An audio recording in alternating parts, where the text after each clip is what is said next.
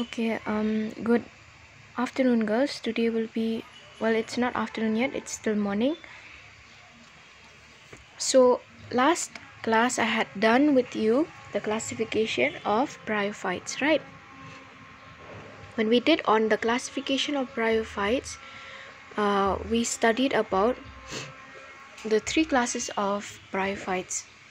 We did only on Hepaticopsida. So before we start again, I just want to revise with you about who was the person who gave you this classification. His name is Johannes Max Proskauer. He was a German scientist who gave this classification, and it is being followed by most of the botanists all over the world. If you look at his work, he worked on he studied at Berkeley, which is a university, and most of his work is being recognized. Okay, so we follow Proskauer's classification, which was given in the year 1957.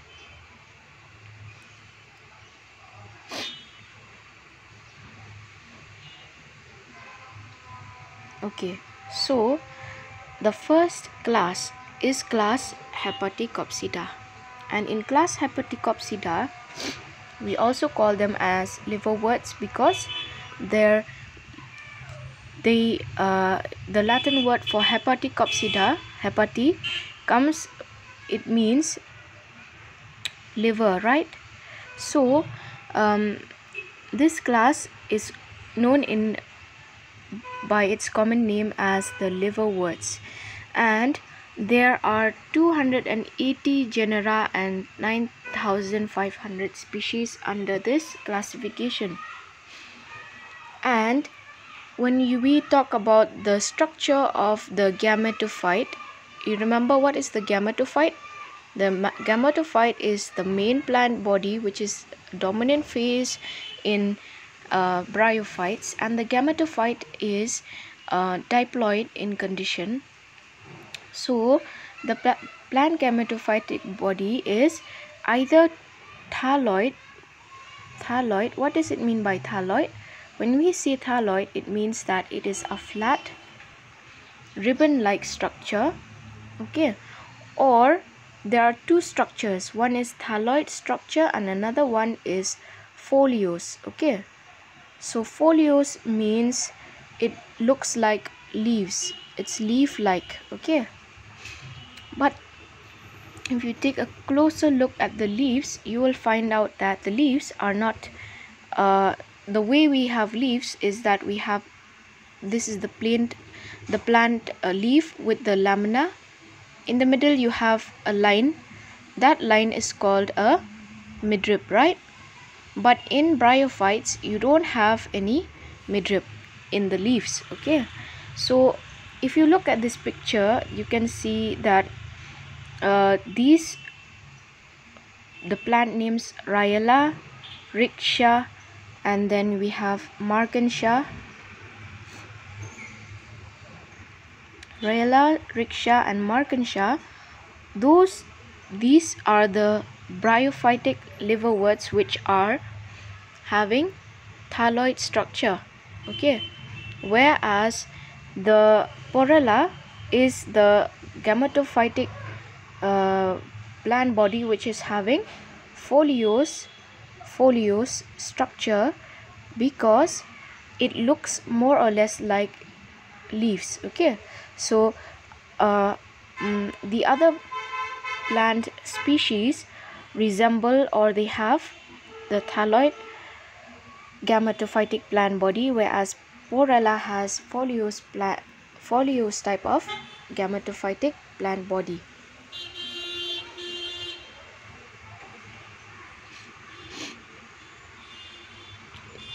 Okay, so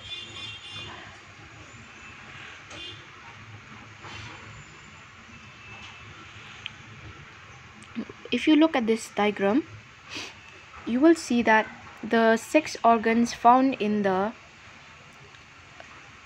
in the class Hepaticopsida, they are either embedded or they are found on the surface of the thallus.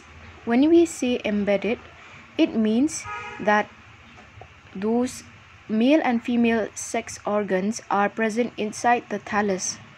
That means if you want to see them, you have to cut the thallus and then you can view the male and the female organs. Okay, well, I want you to see this word here, monoecious and dioecious. Okay, the word monoecious means that there are two different, the male and the female plant, the male and the female sex organs are present within the same thallus. Okay, and dioecious means that the male and the female parts, or the male and the female organs are present in two different thallus. Okay, so in other words, dioecious means that the male and the female, there are male and female plants. Okay, they are present in separate thallus, whereas in monoecious, the male and the female plant parts are present within one thallus. Okay, so again, if you look at the sporophyte, okay, the sporophyte in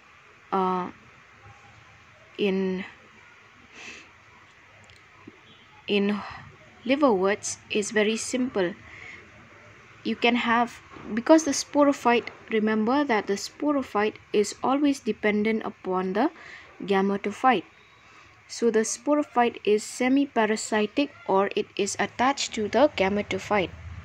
So the sporophyte will be either, it looks like this, where we have only one cell and this cell is surrounded by a jacket of sterile cells. Okay, can you see this is the sporophyte and it is embedded within the gametophyte. Okay, so this example where there is only one cell, this is found in the species Ricksha. Okay, species Ricksha. So sorry. And in this picture here, if you look, the sporophyte is more advanced in their structure. The sporophyte now in this structure is divided into the foot, the seta and the capsule. Well, if you remember that we had done on the structure or the internal structure of the capsule, remember we did on the how the capsule was divided. You have two layers, you have the endothecium and the amphithecium, right? So the amphithecium is the one that forms the jacket or the outer wall of the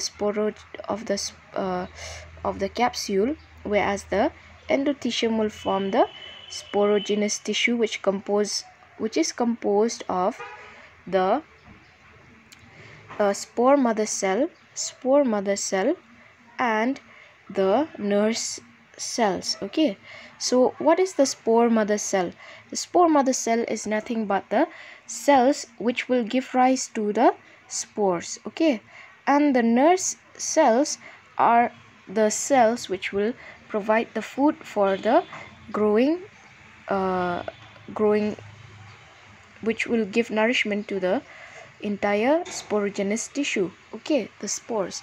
So remember that in liverworts we don't have a central column of sterile cells, and that central column of sterile cells is called as the columella. We don't have the columella in liverworts. Okay, so the capsule here is either ovule or globose, and it is brown or black in color. So those are some of the characteristic features found in Hepaticopsida. and we will go on to the next classification. But before that, I want to remind you that there are seven orders under Hepaticopsida. And what are they? Or let me just explain to you about this one again. In Rickshaw, you have only one cell of the sporophyte, whereas in Markenshire you have more advanced sporophyte, which is composed of the foot, the seta, and the capsule. I hope that is clear with you. Okay, so now we go on to the orders. What are the different orders found under Hepaticopsida? We have number one is Tachycales. I think I've given you in the last class Tachycales. Then Bryophytes, Jungermannials. I think I better just I'll just send you the note, because to write it here it becomes very difficult to write down. So I will just explain to you that there are seven orders. Number one is Tachycales, number two is Bryophytes, number three is Jungermannials, number four is Metzgeriales, five is Markenshires, six is Spherocarpales, and seven is Monoclinials. I prefer if you all can write a short chart of the different orders under each class. Okay, so thank you girls. I will continue in the next video.